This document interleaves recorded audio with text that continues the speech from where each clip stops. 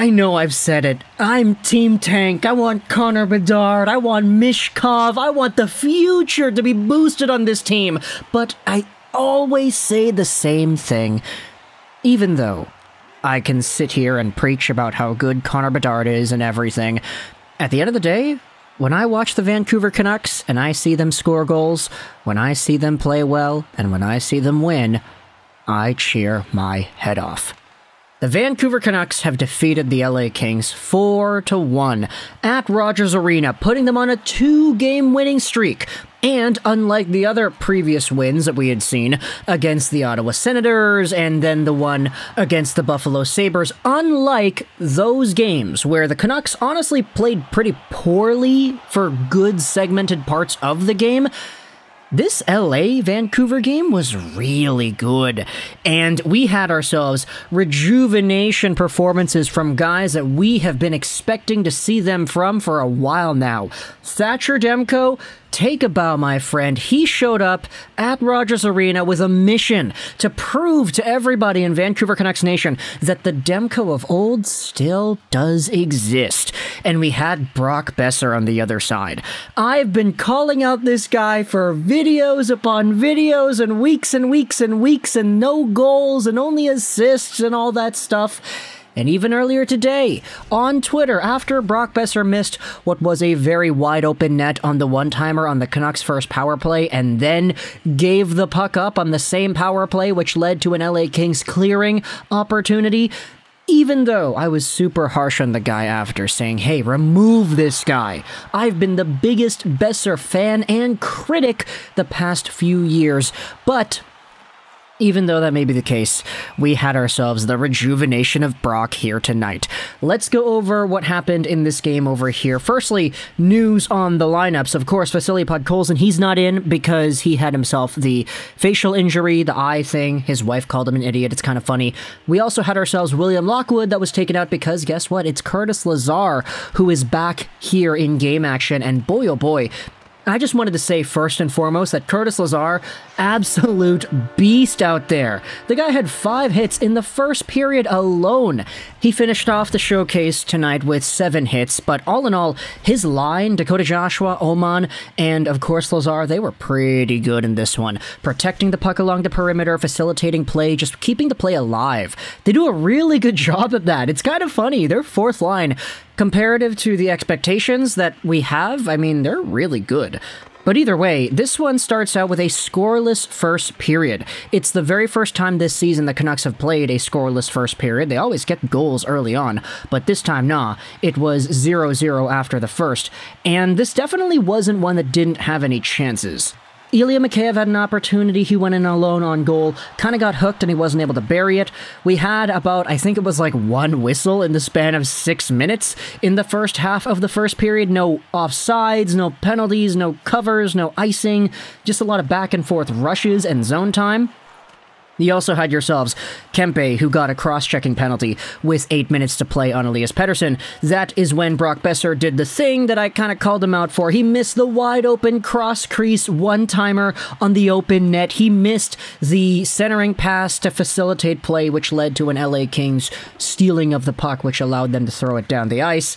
And I was really upset with that. Brock Boeser, man, he had a bad power play, and I tweeted it out. I said, hey, take him off the first unit. But we'll get to that a little bit later on. Probably the best chance of the period, though, came at the very end when Riley Stillman behind the Canucks net throws it right up the middle to Kevin Fiala. Yeah, great turnover by Riley Stillman. Very good entertainment value right there as Fiala walked in alone one-on-one with Demko, but he got stopped. And that pattern of Thatcher Demko coming up and making saves that you wouldn't necessarily expect a goalie to make 100% of the time, this was the Demko of old coming out to play. Keeping things 0-0 at the end of the first and the start of the second, we had ourselves what was Vancouver thanking Demko for his tributes. The Canucks got a power play at the start of the second. It was Drew Doughty, but LA unfortunately regs it and they kill it off. Carl Grundstrom has an incredible shot opportunity on Demko. Centering pass from Fiala. Grundstrom was in alone. Demko makes the save once again. And the Canucks strike back with a beauty opportunity of their own. It's Andrei Kuzmenko over the blue line, wing-to-wing pass to Elias Pettersson. He walks in, he shoots, and he scores. It's 1-0 Vancouver off of a really good rush by the Mikheyev Kuznetsov, oh man, did I just say that? No, Kuzmenko and Pettersson line. That goal seemed to really have sparked the Canucks' motivation in this game, as he had more opportunities, more pace. Riley Stillman had another giveaway, which was really bad, and Demko kind of bailed him out. Sean Walker then goes to the box for cross-checking, and with their third power play opportunity of the game, Vancouver actually strikes. It's Quinn Hughes who goes over to Miller on the left side, Miller to the goal, and Brock Boeser, the guy who I called out earlier and who I've been kind of talking smack about the past little while, he gets the tip, his stick is down on the ice, and it's 2-0 Vancouver. Hughes and Miller, I honestly thought they looked really good in this game. Quinn Hughes especially. He just looks so much more confident and poised, especially when protecting the puck from LA forecheckers. This was a good game by Hughes, in my opinion. LA then replies a few minutes afterwards. It's a Sean Walker long shot tipped in by Blake Lizotte. Nothing Demko can do about that one, honestly. The tip was so downwardly placed that Demko didn't really have a chance to stop it. But you give it a few minutes after the 2-1 goal, the Canucks play a crazy possession game in the LA zone.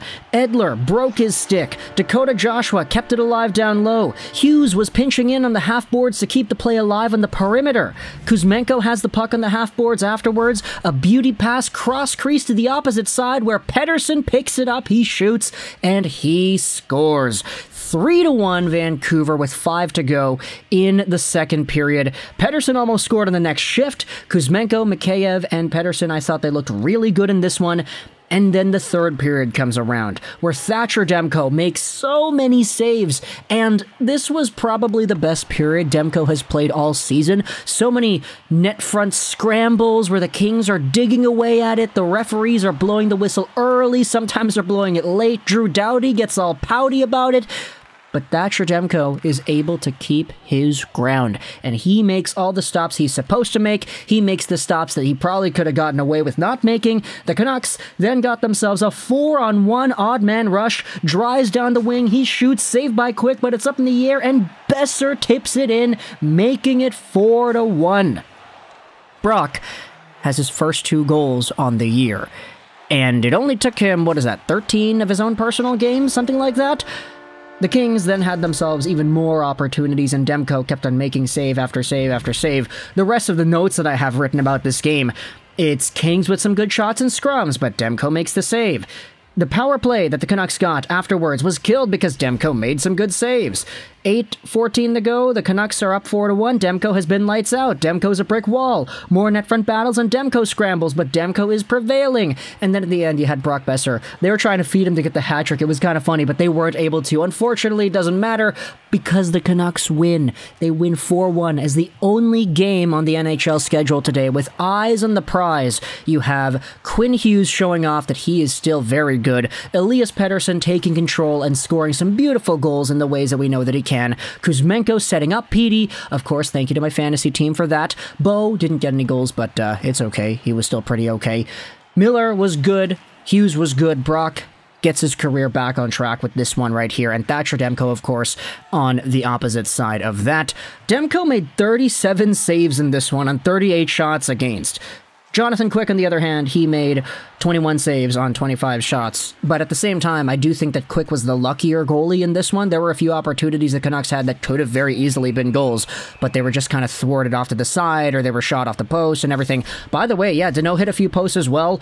Demko definitely did have his fair share of luck, but he made a lot of better saves, I feel, than Quick did in this one. The Canucks win a game where they actually were the better team. They looked good. They didn't cough up the lead. The guys that we're expecting better from, they showed off better. And at the end of the day, I mean, I can't really articulate how good of a win this feels. I know I'm Team Tank. I know I've been talking about Bedard. But hey, let us enjoy wins when we can. We kind of got to enjoy the little victories while they're here, right? So, talk to the console your thoughts about the Canucks beating the LA Kings, Brock Boeser and Thatcher Demko coming back to form. I hope you enjoyed this video. And bye.